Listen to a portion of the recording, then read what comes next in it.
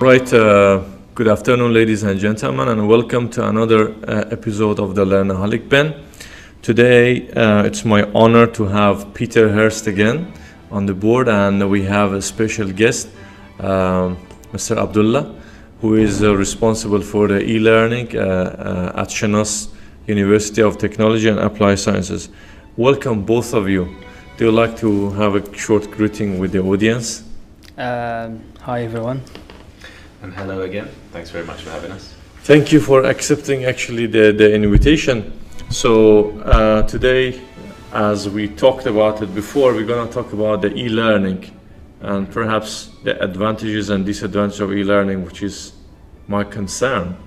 So let's talk about MOODLE first. I think, as far as I remember, like we have MOODLE in Oman for a long time. Yeah. I'm not sure if there is any type of, is that free version? Do we have any version that we need to pay money or no? It's actually paid. It's an annual subscription that we renew every year, it actually started. We started using MOODLE here in the English Language Center about 4 or 5 years ago. There was an initiative from the dean to use MOODLE. To help the students who are not who are starting in the second semester, and they are staying at home for maybe 3-4 months. So the dean wanted us to create courses for them to help them use the courses. But I have seen somewhere, I have seen a type of MOODLE which is in another color. It's like I think it comes with the green one or the brown one, and I call it MOODLE plugin. Is that something different? I think it has extra features, but you need to pay money.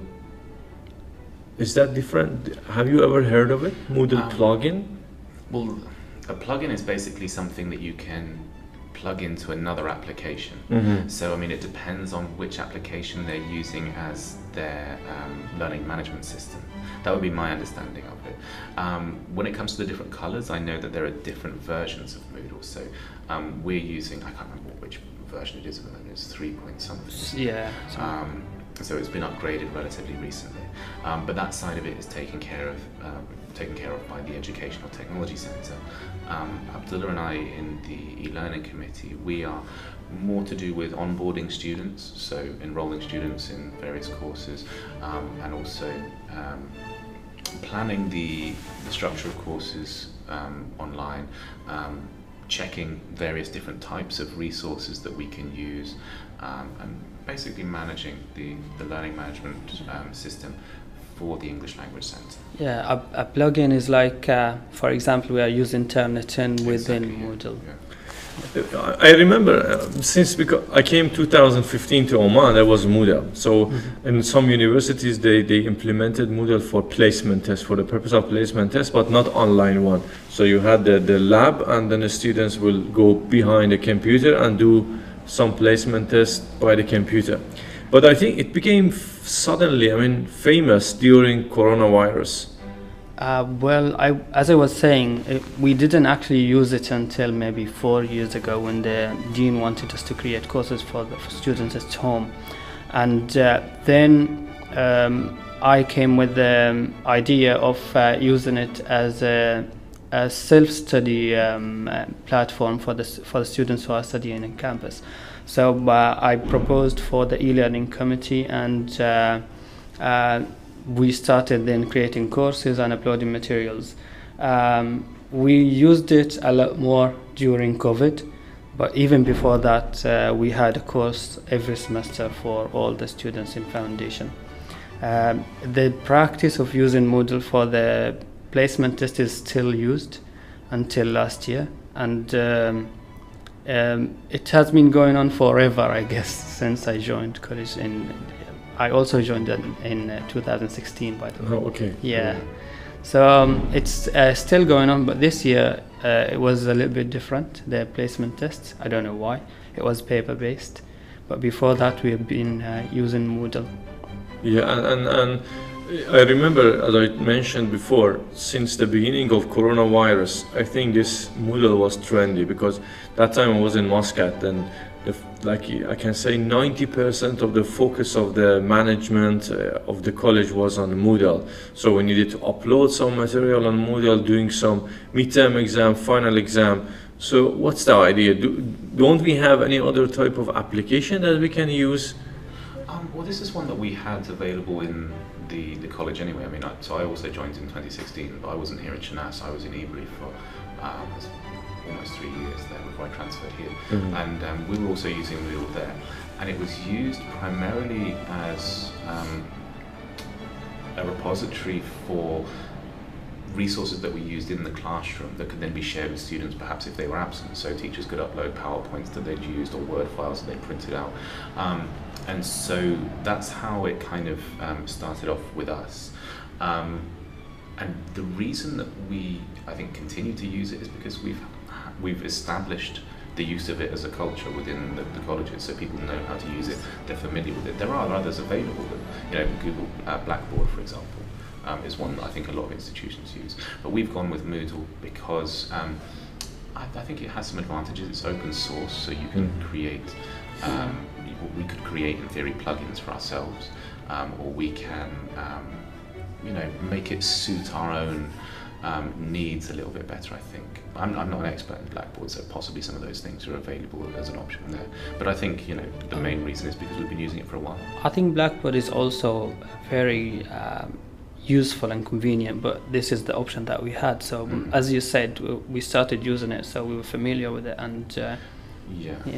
And also it's very customizable compared to other platforms which are like maybe ready-made or something.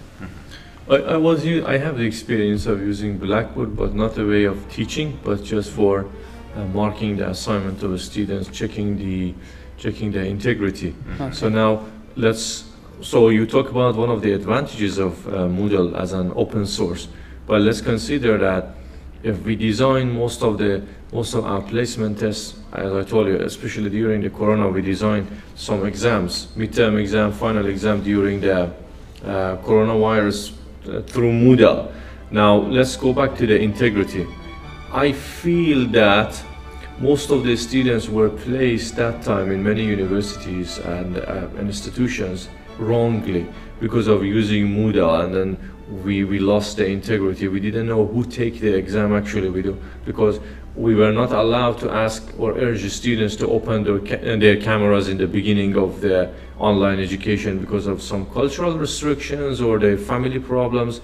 So don't you think that it can be a biggest disadvantage of using or implementing e-learning? I think, well, for example, here, it depends on the university's policy. Yep. Students had their cameras open during exams, and we also had a lockdown browser that prevented students from using the laptop in certain ways that could compromise academic integrity. Those things are still developing technologies, so if I wanted to get around those systems, I could think of ways potentially.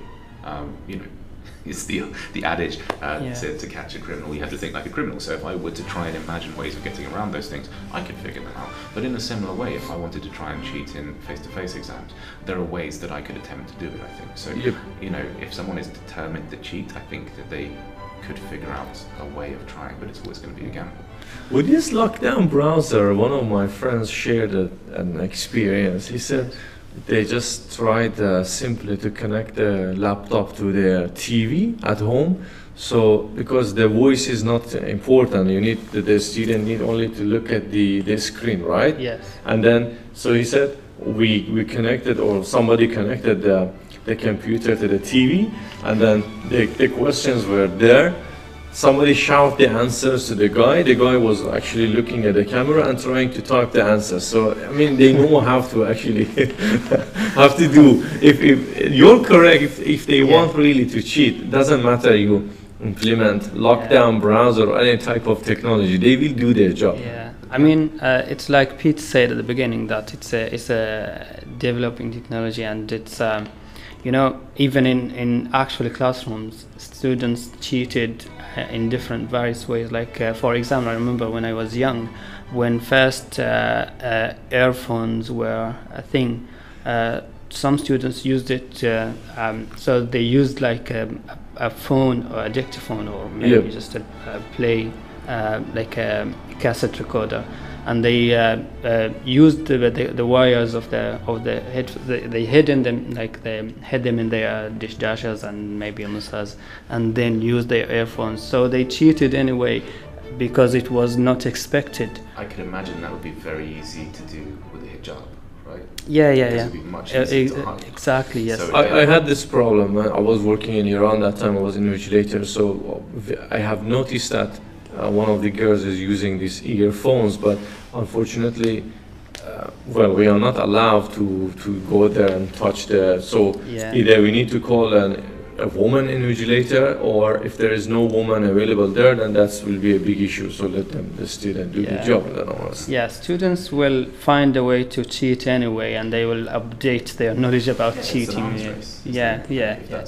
And when we first, we were aware of this at the beginning, so we looked for a solution, and then we used first MOODLE proctoring.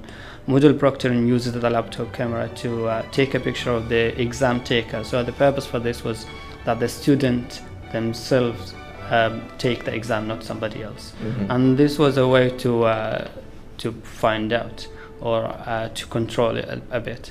And then we we used the lockdown browser, which helped more because the students couldn't get out of the page of the exam, but still students could have, like, for example, paper on their laps, or maybe they could have someone behind the computer showing them the answers or shouting them. That was something that we couldn't control, but we always try to come up with solutions, and students will always try to come up with ways to cheat. And I think it's, the saying is necessity is the mother of invention, isn't it? Yes. That was the problem with the pandemic, is that there wasn't a viable alternative. Yes. So we had to do the best with what we had. And I think that's the case globally in most institutions who hadn't already moved towards a form of digital learning. We had to then suddenly make a leap, which obviously came with complications. But I think it was a very steep learning curve, but it was an interesting time. Yeah, I mean, students in classrooms, in exams, they are still using paper slips to cheat. So you always have to remember the smart watches as well. And have you seen? I've seen online like where students have gone to the trouble of printing off not to give people ideas if they're listening, by the way, but to print off a label for a water bottle and attach it. And this works, for example, with like physics formulas. So where you've got like the calorific information or like the manufacturing information that they would have printed very tinily, that type of advanced cheating. I have concern regarding the smart watches, so I ask also students to remove the smart watches. During the pandemic, when we've had students in for face-to-face exams, I've been joking with them at the beginning. So I've been saying, do you have a smart watch? Have anyone got any bits of paper? Like, if you've got the answers written inside your mask, and like that one always does get a chuckle. So maybe they hadn't thought of it. Yes, so you give them actually the hint. Right, that's good. There is a very important statement here. I find it. It's about the assessment with let's say e-learning or online platforms. The assessments that are computer marked generally have a tendency of being only knowledge based and not necessarily the practicality based. Can you give an example? Well, I think mostly it talks about the exams or the assessments that we are giving to the students, and then if they know actually the answer of the question, they can reply, they can answer the questions. But if we want them to use in the, let's say, real life situations, then they may not be able to do that one because they just get it for the purpose of passing the exam through online platform, not any practice outside. I think that this statement is talking about that one. But I think this is true to all exams. I think, I mean, if you take the example of a writing exam, students can write an essay, so they're not going to know what the question is beforehand. They might have been, hopefully they've been guided as to what style, what format they're going to need to produce. but they're still going to need to respond to the question in a meaningful way using their own information. So I think that it depends, but this is the same as on paper, it's done at the moment. I think one of the things for e-learning is that it's got a great deal of potential because it's such a wide area. So when we're talking about e-learning, we're talking about things like MOODLE, but we're also potentially talking about things like virtual reality, for the possibility of having face-to-face conversations across the globe in a sort of a metaverse type environment, which has, if we're arguing, which I think we frequently do, that students in ESL, EFL classes don't have a great deal of exposure to spoken English outside of the classroom. This is one opportunity. If we have language labs where students have access to VR, where they can connect with people all over the world. I think the main problem for online assessment is that when we started teaching online, we used the same exams or the same ways that we had before. The same course, we had the same courses, the same assessment, the same exams. We just tried our best to convert them into online platforms. But the problem is that if you are for example given an online test, it shouldn't be the same as the paper-based one. For example, a speaking test shouldn't be like an interview. Maybe it could be a virtual interview, for example. Or for example, a writing test shouldn't be, for example, typing the answer from just one question. Maybe it needs to be something else. I don't know, but I mean, what the main challenge was that we were trying to use the same exams as we had before on online platforms, which of course wouldn't work because it was not tailored towards the online learning environment.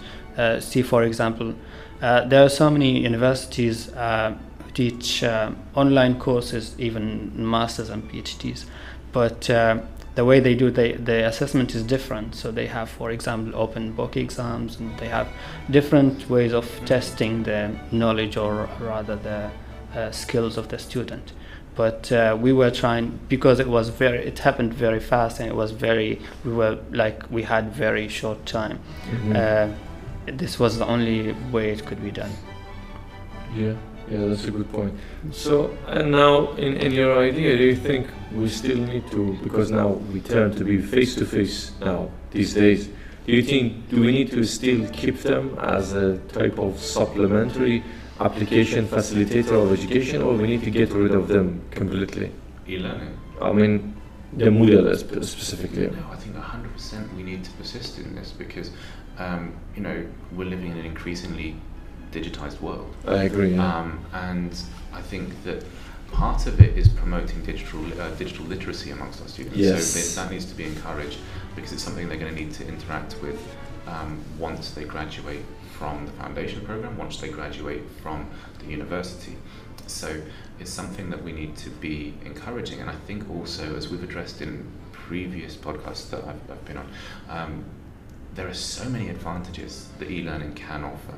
And I think that a large part of it is persuading students, convincing students that these genuinely are advantages that they can make use of. So, as we've discussed before, one of the things is the idea of ubiquitous learning. So they can learn anytime, any place. Yes. And that's a huge difference from the traditional paradigm of having 2 hours in a class and the rest of the time is with your book. Yeah. You can interact with other people across the globe or in your class from your phone. That's incredible. Yes. And I think we can use these technologies during the classroom because the students are now using their mobile phones for everything. Everything is interactive, everything looks different, and then they go to the classroom and the teacher is talking speaking for the whole time, and then they lose interest because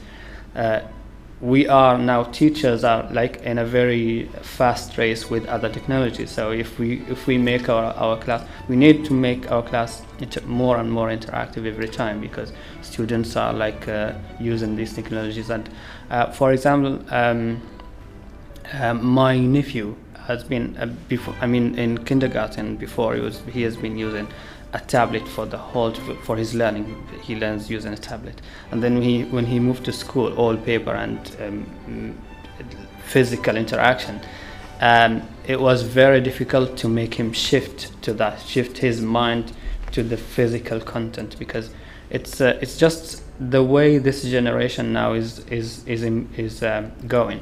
So I think it's the same with our students. If they are, for example, using their mobile phones, and if they are entertained for the whole time, they're going to lose interest in the classroom. So if we don't adapt. Yeah, I agree. I think it's like a kind of a competitive economy for attention. Yes. Like we are up against, we find that students are trying to use their phones in class if we are not engaging them in something that is, that they're super into.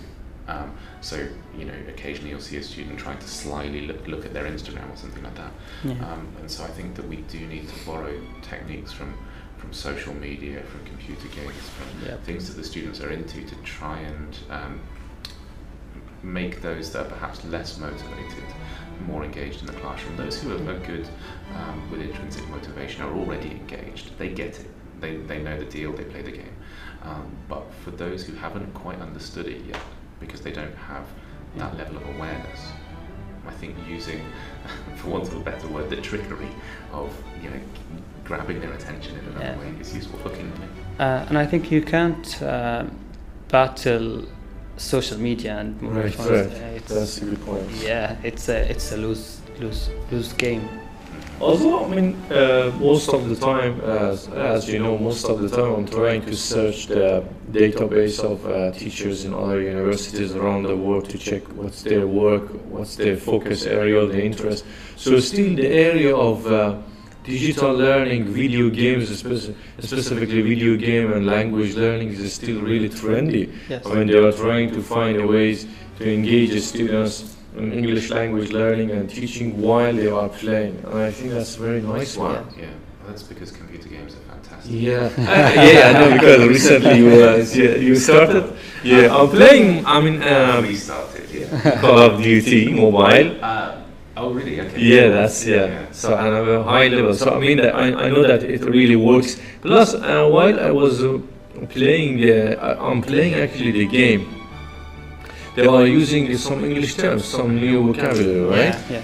And then and then I know some Iranian players that they already try to imitate the word with the correct pronunciation. So when you're talking about the enemy is approaching, they really know what's the meaning of enemy is approaching, because they can see that the enemy is really in the game, the competitors are approaching. So I think that will be a very nice way of. I think there are so many young Omanis who will say the chain of command in English, but not in Arabic, because of the computer games. Yeah. With the social media also, I have one of my friends, Omani, and then he's working on his PhD now, and the focus is on using Instagram and teaching vocabulary, which I think is a really nice one. If we can design, I believe, some pages, or even if we design applications, mobile applications, I think we can be more successful than the traditional way of teaching vocabulary, perhaps presenting inside of the class and let them the student to repeat, because they use their mobile phone, they have their time, plus they can use it for the learning. I've seen some research that talks about using VR in language learning. And it's Peter's favorite topic, actually. Is it? Because Abdullah and I actually discussed this a long time ago, and it's something that we found sort of very interesting. So go on, you were saying. Yeah, so there are some applications that were established to use VR, and students would wear their VR sets and move around a room, for example, or a museum, and as you said, learning some vocabulary, some words, and it's a very interesting topic, and also it's a very new topic as well. It's to use VR to teach students, you will need hardware and software and a lot of stuff, but it's very, very cool. Yeah, I think there's so much potential for it. I mean, obviously the financial aspect is a limiting factor. Yes. And then, geographically, I suppose, if you're not in an area that has, super fast internet, then that's going to be an issue too. But something I would love to see from that type of thing is a narrative that students can explore. So not just one where they're interacting with, I mean the museum thing is very cool, Yeah. but I think if you could go on shared missions or quests with people, so there is there's that kind of communication gap where you are problem solving with your classmates to try and achieve a common goal, and in the process language is kind of almost getting Trojan horsed in. This is, because personally this is one of the ways that I learn, is I learn when I'm really enjoying something, so problem solving or comedy. When I'm watching a comedy show that is educational, then for me that's something where that really sticks, that it kind of goes into long-term memory much faster than other things because of the novelty. And I remember reading a book by Derren Brown, and he's a sort of a stage magician, a mentalist, hypnotist, that's the word I was looking for. And he was suggesting that we form memories much better as a species, as individuals within a species, and all of us do to some degree, with emotions that are stronger attached to them. So if something is funny, if something is scary, if something brings you a great level of joy, then that will stick in your mind much more concretely and be a more of a long-term memory than if it's something that's relatively mediocre. And that is the case for me, and I think that's one of the arguments for making language learning fun, and also for the gamification side, is because I think, to me, that makes sense, that it will help students really kind of take it in properly, and VR will be a wonderful platform for that. Abdullah, do you think we have the capacity here to implement this VR and language learning? We are still trying to get headsets for our English lab. Yes. There is a TRC application they open every year by December that you can apply for this 20,000 real fund. Yes. They are looking for like innovative ideas. Do you think if you write a research project about this VR, I think you have chance to get that 20,000, but do you think is that enough to implement fully? The thing is that the 20,000 is for the what is it called? GR, graduate? No, that's for research grant. So we have GR, which is like 3,000 graduate. This is just 3,000 that we already applied. But I only qualify for that because I have a master's degree. I think the other one requires the PhD. I think. Yeah, it requires 2 PhD holders. Oh right. Yes. Okay. So 3,000. Also, I believe that the funds go towards the research, not towards like what you. Maybe you'll be able to buy some VR sets for the research, for data collection, but not for using afterwards. Not to kick out the whole thing. I think, it's just a camera. Do we call it camera? The one that, the one. It depends on exactly what you're aiming to do, because you can have this system of haptic, like the whole kind of haptic kind of setup. So you can have. Now I played some VR in Nizwa Mall, where I was an archer shooting balls, trying to storm the castle, and I was having none of it. They were not getting into the castle.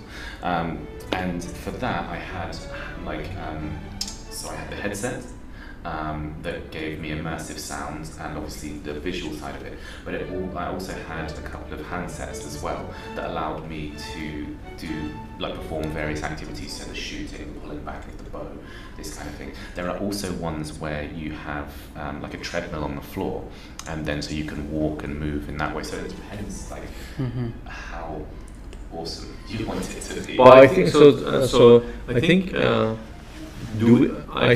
sure. I think we need to then design a specific program for English language learning. Am I right? Yeah. Or we cannot follow just the normal. Yeah. You need software, of course. You don't just put the headset on your head and then just. It would be a massive project. Yeah. It's something that I think someone else could get behind it.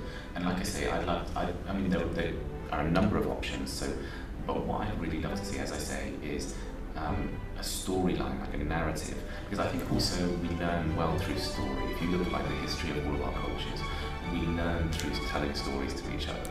and we narrativize. If that's even a word, I believe it is. If it's not, I've just made it up. It's perfectly cromulent. But we turn everything into a story. I think this probably stems back to like evolutionary side of things, like giving directions. If you look online, there are some applications that were created for research purposes, and you can use them using VR and learning. But they're very, very basic. They just they are there just to show you like the basics of VR and how you can implement it in learning language, and what the research did to provide data collection and stuff. But there are some applications. They are not like very complete, but there are some. I think they will increase. There will be more by some years in the future. So, except beside the English language professionals, we need to have some software development specialists, perhaps to work one-to-one together in order to develop the application. I think so. It will need software engineers, because it requires a lot of 3D designing and stuff. Yeah. So it's not going to be designed by English language teachers. Maybe the teachers can give ideas, but not the technical side of it. I think for it to be properly engaging, then it would need to have a social element to it, and so like sharing like badges, ranking tables, all these kind of borrowing ideas that you get from computer gaming, but making it educational, but in a way that people want to participate in. I think that's the crux of the matter. Is really making it a product that people would want to engage with, so that the learning takes place. Not necessarily as the primary reason, like they're not playing it to learn necessarily. They want to play it, and then the learning takes place. And I think you can teach it like you would teach listening. Like you can do pre-viewing and post-viewing. Like for example, if one student, for example, has a VR experience, and then they sit together and they discuss about their experience, I think that's how it will. How I imagine it will go. So it's not only the VR experience; it's also talking about it and sharing experience and like that. Is there any university in the world that develops something like that, using VR for the purpose of language learning? There is a lot of research going on, but I'm not familiar with if there is someone using it actually, like for learning. All right. Are you?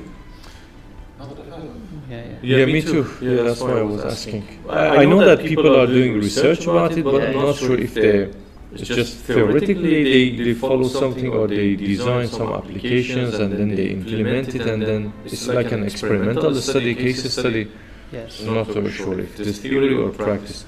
It's very difficult to apply because of the hardware side of it, and it's very costly, and also it requires a lot of. I mean, if you think about like the market for English language learning is huge. Yep. And so I think it's something that might take off in the future. Yeah. Elon Musk perhaps can be the right guy to design something like that. Facebook is more into VR than Tesla, so I think maybe Mark Zuckerberg. Possible, yeah. Because Facebook produced the Oculus headsets. Yeah, so they are more into VR. And the metaverse. So that's kind of a social side of immersive realities. Yep. So I think that's another area where, as I mentioned before, if students can have great exposure to English, and that could be where it's like e-learning. As I said, one of the advantages is we're not bound so much by time and space. Yeah, and I mean, even if we think that it's very difficult to apply at the moment, I think it's coming anyway. Students are going, like maybe 10 years later, students will be using VR at homes, and maybe they'll have everyone will have a VR. Maybe like they have smartphones now. So it's only a short period of time until everybody has got one, and I think it's going to be very useful if we start early thinking about using VR in English classrooms. That's right. It's going to also raise some problems, which I think is quite interesting too, because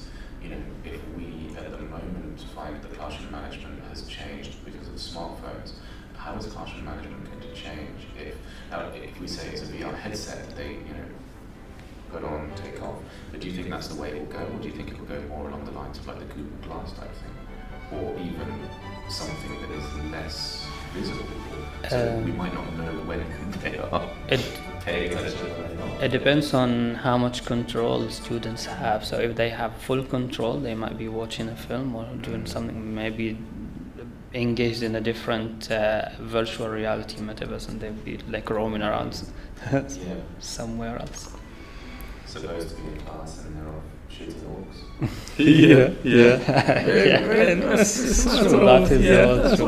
Everything comes with its limitations and its. Okay, thank you so much, Peter, for today. Thank you, Abdullah. Thank you joining us Glad to for this discussion. It was really fruitful, and I got a lot of information, perhaps, and we discussed a lot of new ideas about English language learning. I would like to see you more actually in the podcast. I have Peter regularly, and people are happy, and surely they are happy. And then I hope to have you more, and we discuss lots of things, like we can maybe one session discuss my ELT thing, so that will be also a good idea. I think that's part of the e-learning, right? Okay. So what is your final suggestion, final advice for the managers, for the authorities in order to implement the e-learning in the university? Well, I think as we discussed earlier, that e-learning is a huge thing now, in not e-learning in specific, but generally students are using mobile phones, they're using technology, they're using a lot of stuff outside of the classroom. So it's very meaningful to bring them into the classroom, because they are going to be, I think they're going to be the future anyway. So even if we refuse to implement them in the classroom, or maybe like hesitate or be reluctant towards using technology in the classroom, I think it's going to be the only way, or one of the only ways, to engage students. All right, thank you. Peter? Yeah, I agree. I mean, I think that we already, in the past, we used various different technologies in the classroom. This is just a slight change, and with that, I appreciate that some people find it challenging, especially if they were born in an era where they didn't grow up with some of these technologies. It can be quite daunting. But I mean, I think the way to get to grips with it is just to spend time with them, experiment with them, play with them, try and enjoy it, find it fascinating. I mean, for me, a lot of all of this e-learning stuff, again, it's just another facet of problem solving, which I really enjoy. So just getting to grips with new technologies is experimental, it's explorative, and for me that's a positive thing. So get in there and enjoy it. All right, thank you so much. Thank you. I appreciate your time and effort, and wish you the best. Thank you. In the future. Thank you.